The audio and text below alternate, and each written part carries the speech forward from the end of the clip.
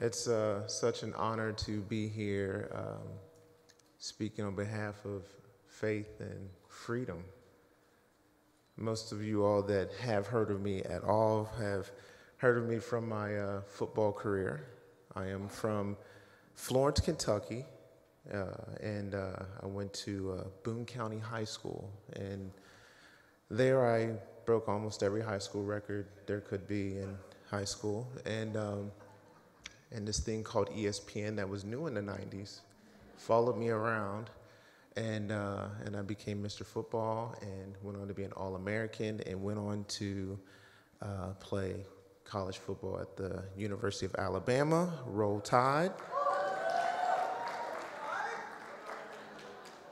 Don't be nervous. We're not taking over yet.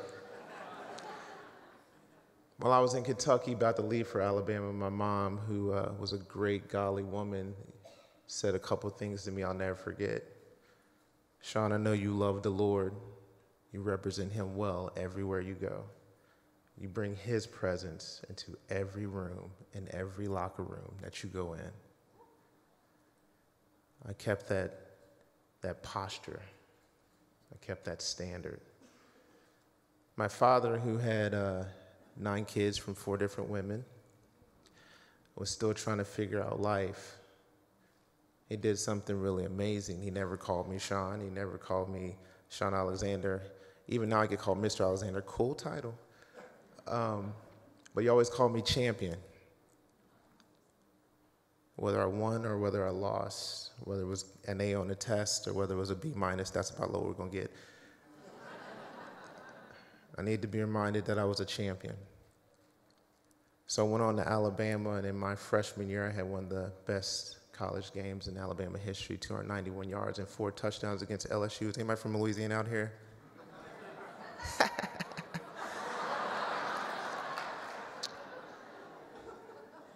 I went on and left Alabama with almost every record there was in Alabama history, and I went on out to Seattle and played in the pros for the Seattle Seahawks. There on the first day in Seattle, I met the most gorgeous girl I've ever seen in my life. She was on fire for Jesus, which made her even more attractive. And we just celebrated our 17th year anniversary.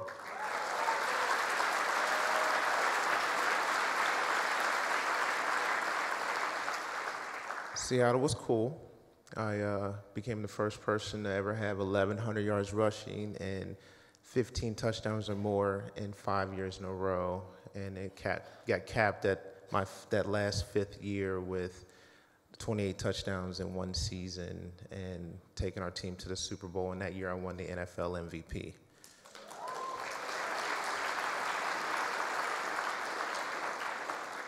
All of those things were amazing and fun, and I'm thankful.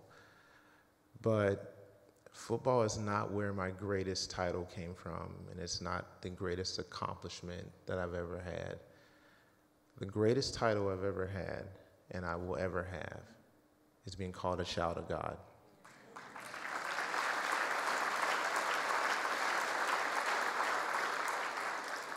A lover of Jesus, a follower of Jesus. You can go through all the locker rooms I had in high school, college, and even in the pros, and there was one thing that was similar. It was very okay. Matter of fact, it was accepted and even more strong for you to be a person that had a Bible in our locker rooms and people praying after practice. That is the power when you actually know who you are.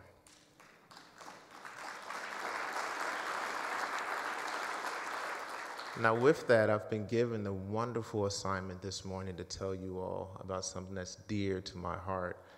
And I'm gonna tell you a little secret, don't tell everybody, but my wife and I, we are pregnant with our 11th child.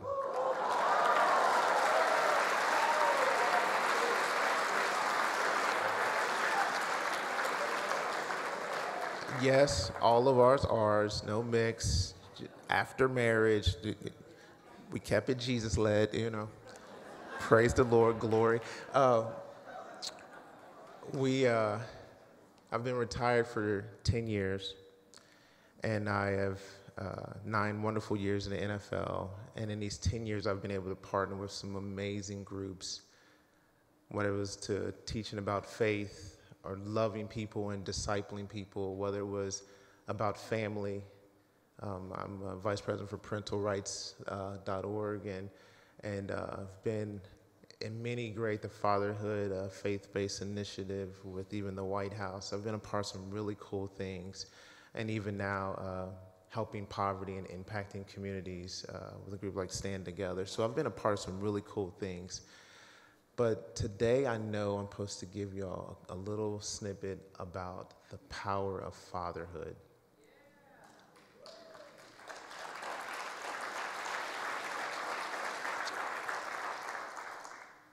And I want to just say this really quickly. Fatherhood gives you the ability to do these 4 great things in every child.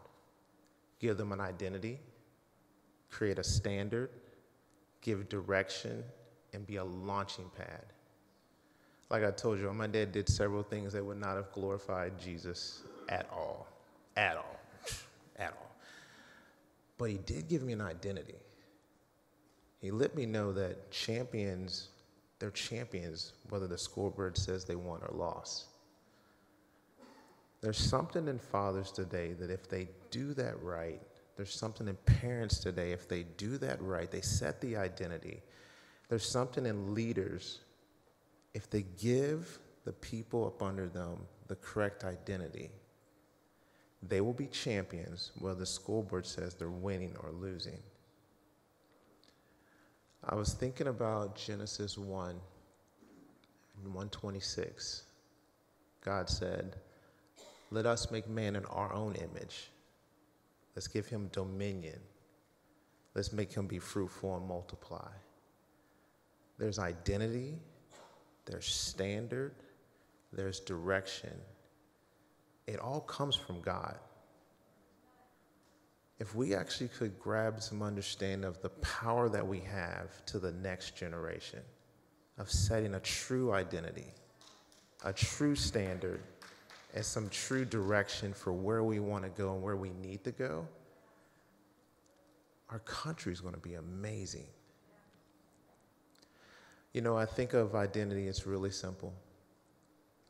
My son walks into this, he played a basketball game, and he's playing against his friends. He's 10, love him to death. I had 3 girls, and then we had the boys.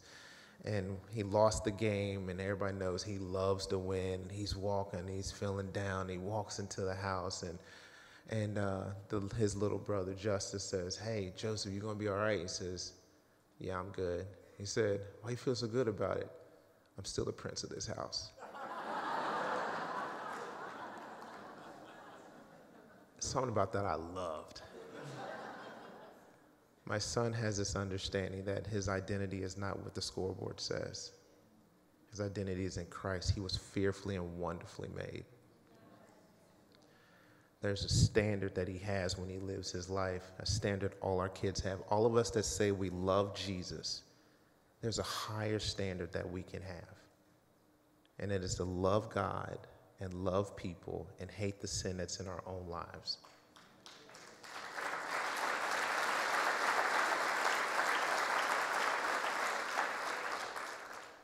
Jesus has given us all the ability to be a launching pad off of him and create us all to be a launching pad for other people. I get to disciple people all over this country and really encourage them in their faith, encourage them to be excellent at what they're doing. And we just won't stop. It's what children of God do. We represent the King, and we bring others to him so they can represent the King. I took my oldest 3 daughters up to Baltimore to the National Aquarium last week, and dolphins were cool and sharks, they were cool. I was amazed by the jellyfish. It just floats. Currents push it all around. That was amazing to me because I figured out that they eat meat. They're carnivores. What? These fish were somehow being moved into other bodies of water they'd never been in, and they're wiping out entire species of fish. How could something that can't move unless the current takes it wipe out an entire species? So I did some research, and I realized that these jellyfish that are getting pushed into other parts of the water, they float and they land on the eggs that the parents have left. Enough of jellyfish get there, they land on the eggs, they wipe out an entire species. Parents, fathers, leaders, we want to protect the next generation.